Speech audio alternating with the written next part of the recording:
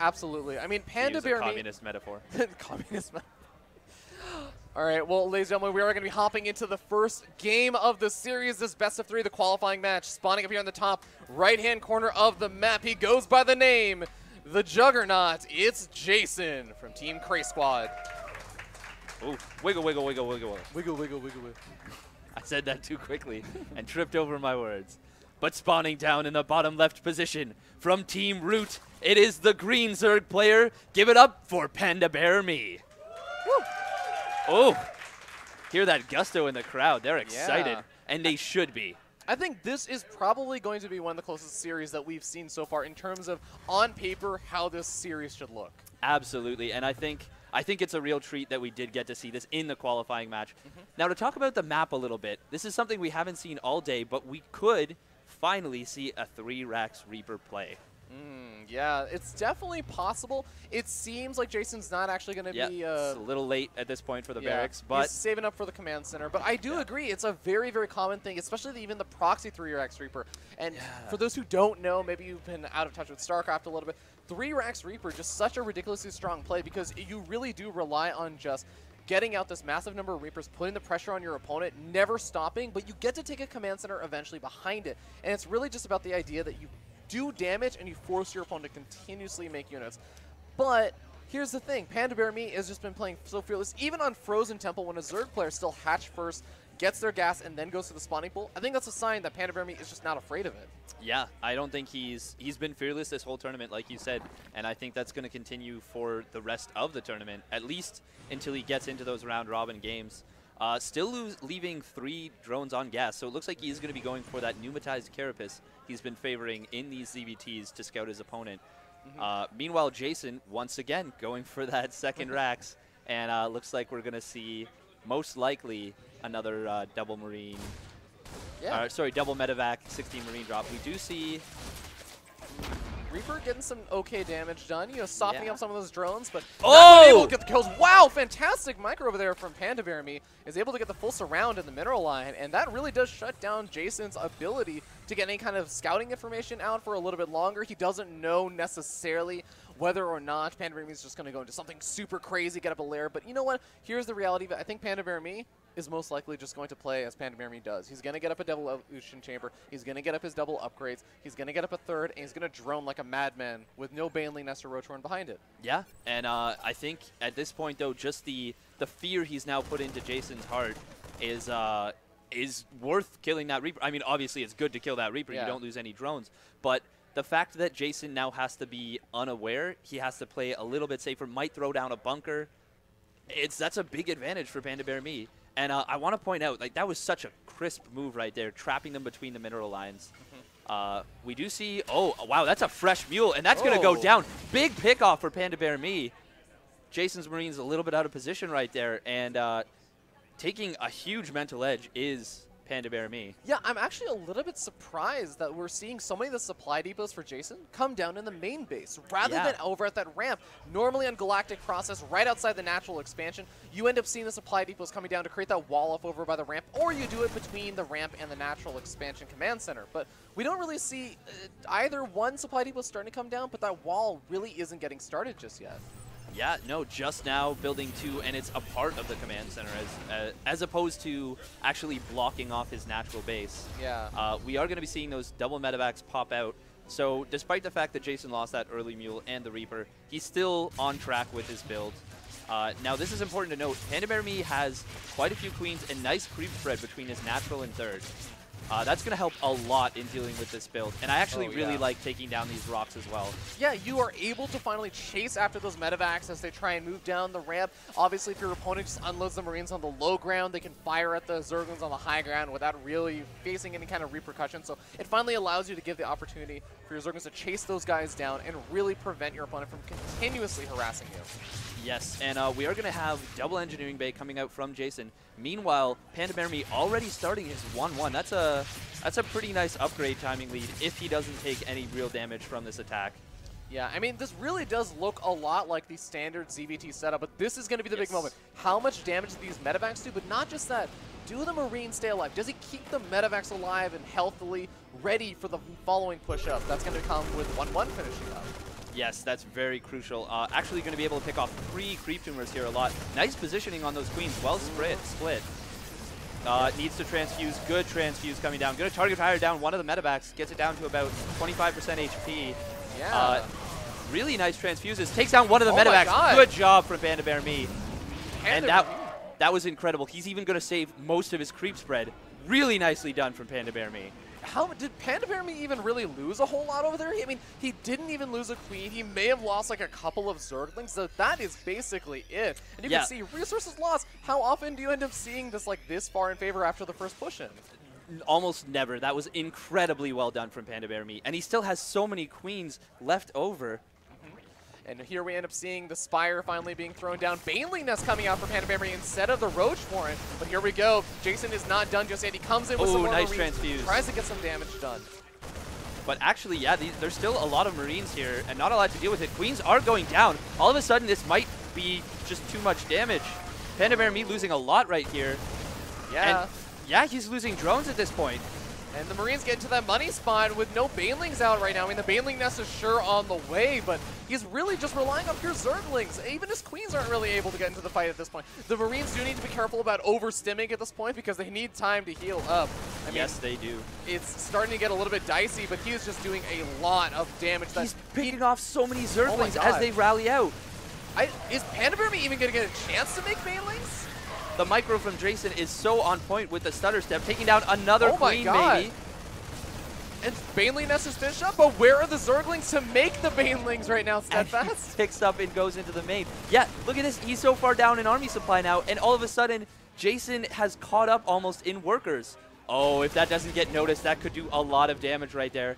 The drones are transferring back to... Oh, they go off on Larva. Yeah. That could have actually been game-ending, though.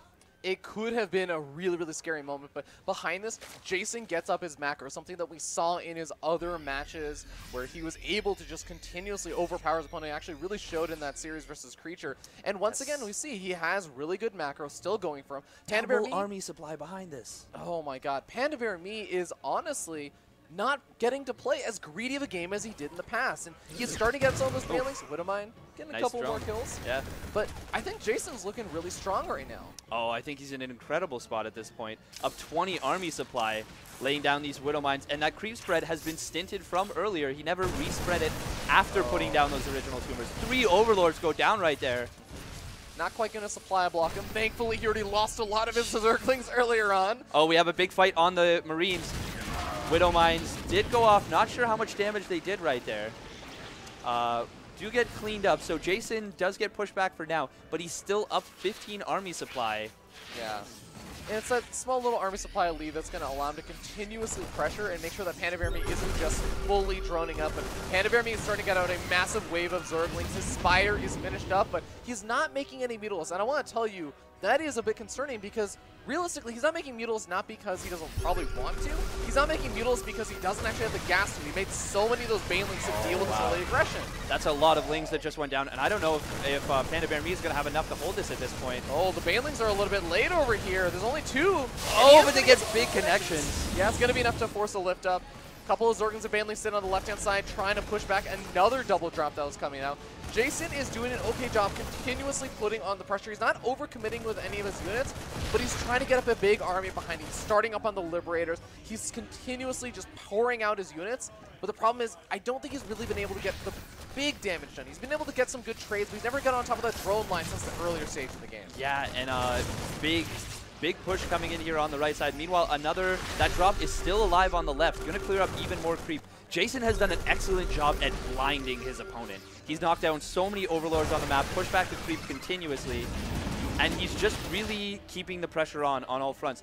Now, important to note, he forgot his +1 armor, and a big counterattack on the third base of Jason.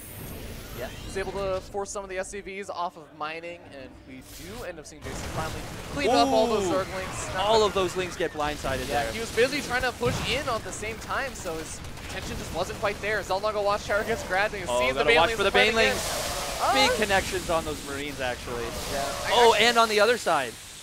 Yeah, it's so interesting though, because Jason is just still leading up by a small supply lead, and of course he does not actually have the armor upgrade for those Marines, which does sting a little bit. But if he's able to defend against this big push in from PandaBearMe, yeah, Infestation Pit was thrown down, yeah, the Hive Tech is on the way, but we'll have to see how this engagement goes. Big Baneling connections on a lot, or sorry, big connections on the Widow Mines on a lot of those things. Meanwhile, another fight slightly to the Banelings south. Making their way into the mineral line, not quite making the big connections. Looks like PandaBearMe's counterattack got blunted hard. Oh wow, a lot of Marines there in the red on the south half. Looks like they took maybe a big Baneling connection, but just one. Yeah, and I feel like this has got to be the time. Jason has to say, okay, dealt with the counterattack, I got to move out again, because he's got to know, wait, you're just making pure Zerglings and Banelings? Like, you've got to have some kind of backup plan. There's got to be something else coming out behind this, behind just constant Zergling harassment. He needs to know that a Hive Tech is already done, that an Ultimus Cavern is likely going to be on the way. Yeah, and I really like the use of this position by Jason. Should be able to continually pull back. Nice killing creep once again. Really keeping PandaBearMe occupied. This army is so stimmed to death. A lot of those Marines couldn't even stim anymore, so they have to load up into the medevac. They have to retreat on out. Ghosts are starting to come out. Widow Mine's also going to be able to clean up some of these Zergling counterattacks, as well as some of the reinforcements. But it seems like Jason is not saying, I'm going to try and kill you before Ultras. He's saying, I'm going to take you on, but I'm going to also make sure you don't get to such a comfortable position on your Ultras that you overwhelm me. He's preparing to not kill him now. He's preparing to fight the Ultralisk from an advantageous position. And that's, I can tell you, he's really good at that. Yeah. Oh, look at this. Just popping back and forth between the third and fourth base. Really nicely done. Really making use of those liberation zones, too. Meanwhile, another drop coming in on the left side. And honestly, like, just the denial of that fourth expansion mining has had a significant impact on PandaBearMe's army. Because remember, again, PandaBearMe is only just now throwing down the Ultras Cavern. Why is he only just now throwing down the Ultras Cavern? Because Jason has been relentless with the aggression, and also he's been spending all of his gas on Banelings, so he hasn't had an opportunity to. Big counterattack coming in, picking off a few Marauders and several SCVs. This is going to get cleaned up, but meanwhile, in the natural expansion of PandaBearMe, a lot of action going down, taking down quite a few drones. Might even get the natural expansion. Oh man, that would be a big win right now. If even just limiting down any of the gas. I mean, the fourth expansion also got picked off. And PandaBearMe is going ham with some of the Banelings, but the SCVs are older and retreating. Look at this Sim City. It's so difficult to actually get in over here. Oh, that's a lot of Banelings. He really needs damage done. Ooh, burrowed Banelings in the mineral line. Is he going to catch the SCVs as they transfer in 3 Banelings? Here comes the worker transfer. And great connection. PandaBearMe still sitting up a few workers. Jason definitely falling much further behind. Jason still has a very big army lead, though. He's sitting up almost 56 army supply. These counterattacks are the only thing keeping PandaBearMe in this game right now. If Jason moves out, PandaBearMe is going to keel over very, very quickly, but he's getting out the Ultralisk very soon. He's got Titan's Plating on the way, and he still has some good upgrades. PandaBearMe's economy is in shambles, though. Look at his mineral count. It is in the gutter. He needs a 4th, 5th, and 6th base right now. And that's the problem, right? Is that, yes, he's sitting on not so great of a worker count, but it's still okay. It's an adequate worker count. The problem is he doesn't have any bases to actually mine with them. Exactly. He could have 2 full bases worth of saturation right now, but he doesn't. He has 1 mined out base, 1 almost mined out base, and 1 fully mined out base. Oh, really nice. Jason in position to block that. Yeah. We have another army pushing on forward. It's just pure Zergling. Some of the Banelings finally coming on in behind us, but Jason lifts up and keeps alive most of his units, loses a Ghost of full energy. Not as ideal, but still, Jason is continuing the pressure. He is sitting up 90 supply. And let me tell you something, Steadfast. A lot of people came into this saying, PandaBearMe, he's a Panda Bear god. He will not lose this. He's going to be favored, but I mean, Jason is just playing so well today, really proving he does not have the tournament jitters anymore. No, he's looking really sharp right now. Ever since that second run-in with the medevacs, the first set of medevacs, he has been unrelenting in his aggression. Oh, and we see a big fight coming in. Banelings connecting kind of well on the army, but able to pull back. Oh, look at that. Burrowed Banelings. Burrowed Ultralisk. Oh my god. Not something you see very often. It's such a slow unburrow. It makes you wonder why people do it, but it seems like PandaBearMe is going to end up losing that new expansion, the expansion that he needed so desperately. This third expansion is going to go down. GG. Jason takes game number 1. Wow, that was incredibly well gunned. Well gunned. Well gunned. I mean, by Jason.